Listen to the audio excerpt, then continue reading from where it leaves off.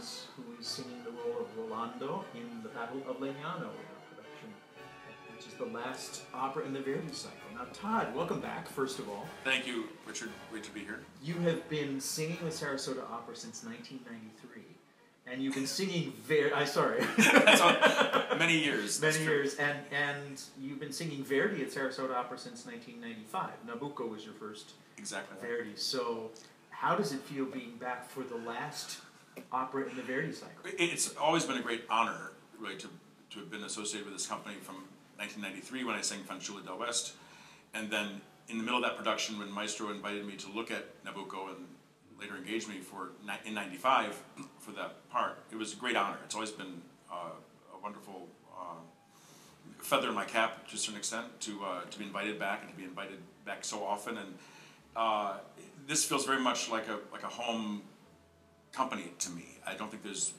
any other company in the U.S. that I've appeared with more. Maybe a couple that could tie the number of productions I've done here.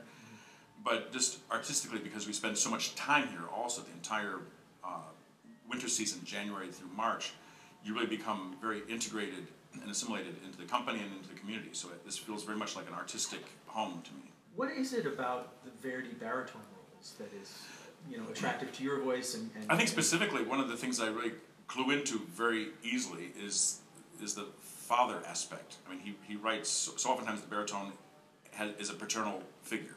Even in this opera, you don't think of Rolando, this great Milanese warrior that was fighting for the unification of Italy, as being a father. However, one of my favorite scenes in the opera is a scene in which I more or less remind my son that he is of Italian lineage, and that right after God, the most important thing in your life will be your country. Sometimes that's easier for me to clue into than, say, for instance, a part like Macbeth, where I have to put a knife through a king.